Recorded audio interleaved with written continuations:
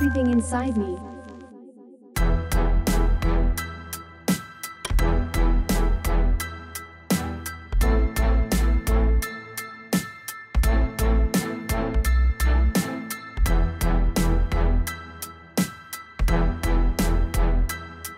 Following the Biden administration's recent climate-related executive orders, the same administration is now looking at taking climate action a step further.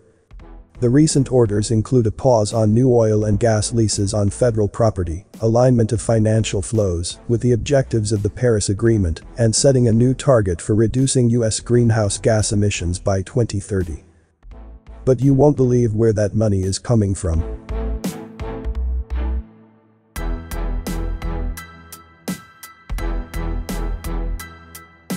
According to new reports, the White House is looking to take advantage of a new funding source from the U.S. Department of Agriculture's Commodity Credit Corporation, or CCC. During his Senate confirmation hearing, Tom Vilsack said the CCC funds could be used to create a market to trade carbon or help farmers adopt sustainable agriculture practices. Vilsack said these programs could then be expanded and included in future farm bills. It is a great tool for us to create the kind of structure that will inform future farm bills about what will encourage carbon sequestration, what will encourage precision agriculture, what will encourage soil health and regenerative agricultural practices, said Tom Vilsack, Biden's nominee for USDA chief at his Senate confirmation hearing.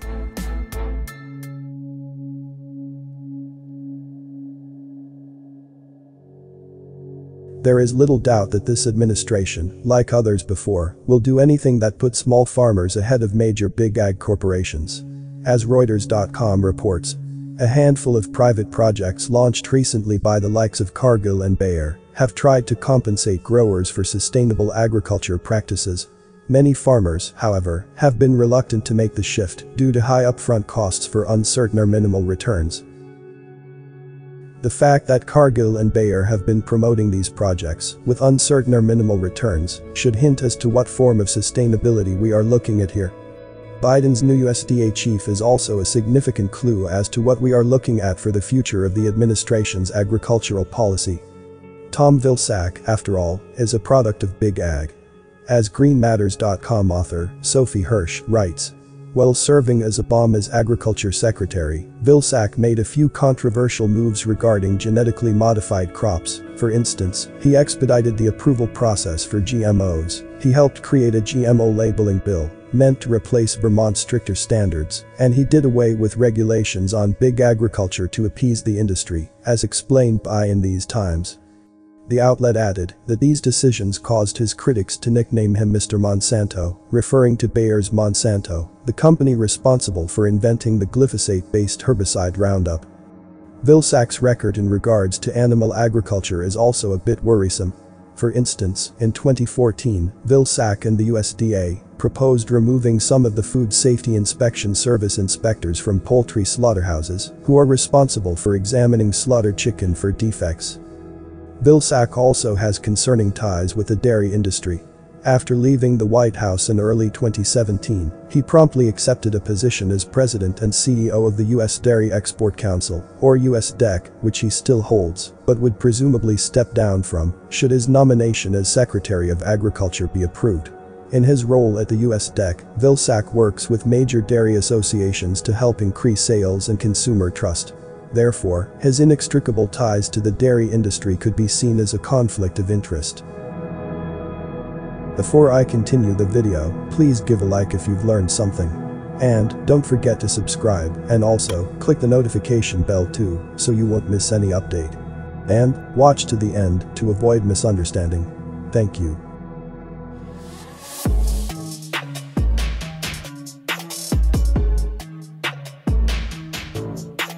It seems safe to say that the new sustainable practices promoted by the Biden administration are not going to focus on non-GMO traditional or organic agriculture, nor will these practices be to prevent over-farming. Instead, the expansion, centralization, and domination of big ag corporations over the United States food supply will be expanded. The farmers, consumers, and the environment will all suffer.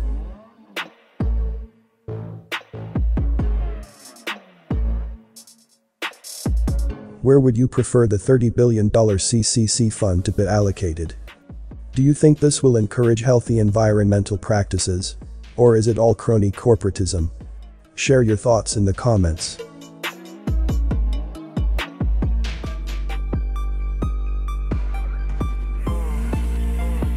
For Biden, climate change is a chance to wield his executive power to your detriment.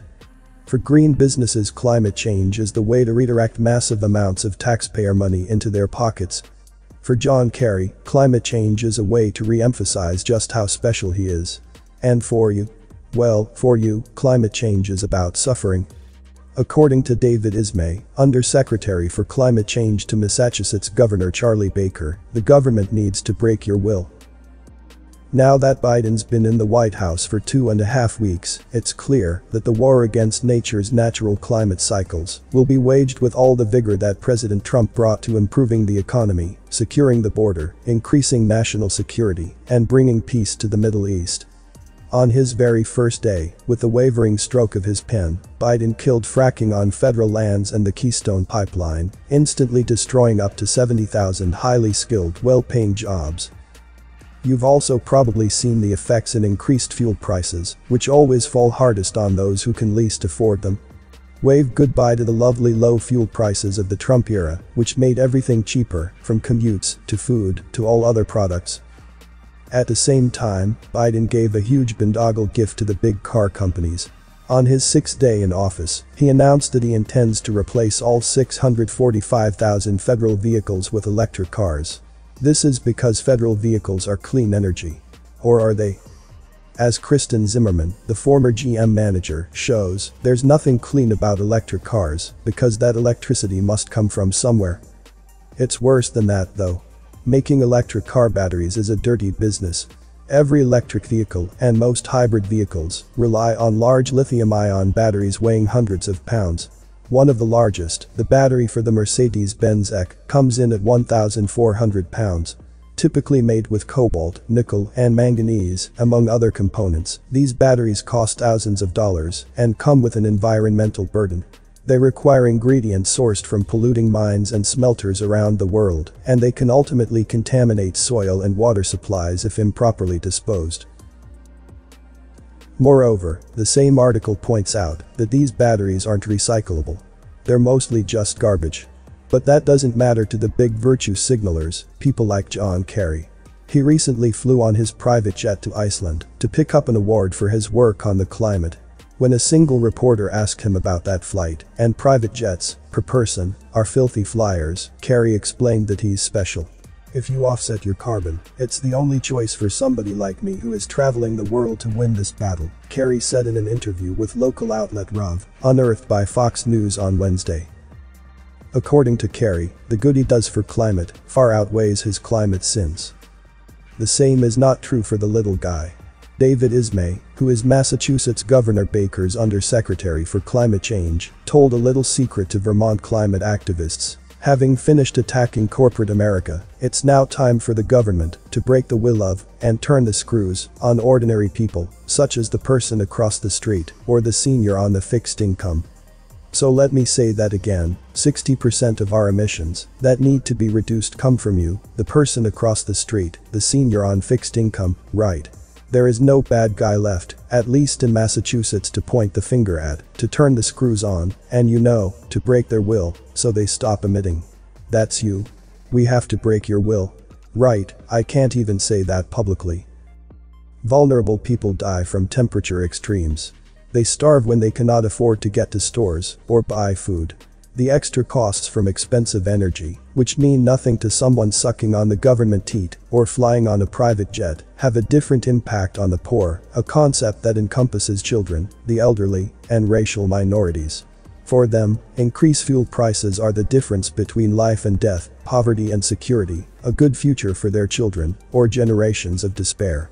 This is what they want you for in their quixotic and futile quest to change the cycles of the sun and the earth. Comment below with more topic ideas for me to discuss. As a lot of care and hard work goes into this, likes and subscribe, let me know I'm doing a good job. All is appreciated greatly. You may not agree with everything from the content I post. Apply critical thinking and use discernment to come to your own conclusions regarding the content. Thanks for watching this video. This Everything Inside Me channel, see you on the next video.